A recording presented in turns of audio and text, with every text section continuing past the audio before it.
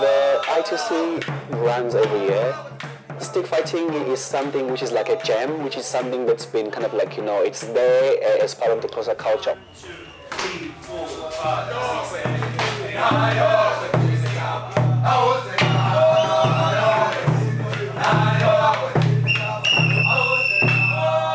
These are the hidden, just like, you know, hidden gems of what Cape Town really has to offer. But it's quite exciting because the whole concept is about, like, you know, say jewels, where you think of the jewelry box where you kind of keep stuff which is quite precious as well. And these are like really precious things that we have, and also that a lot of us also are not even informed. It's an amazing kind of learning process. So we've got so many jewels that covers for the whole festival. I'm a Tai Chi Sifu. I teach Tai Chi in and around Cape Town. We need to show the public that these things are available here. They're not just things you see on television.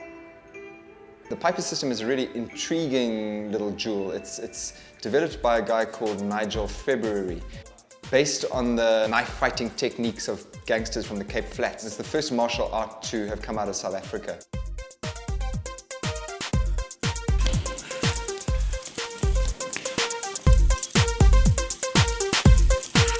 For me, it's interesting because is this an art? Is this really performance? But it really uses the body in an activated way.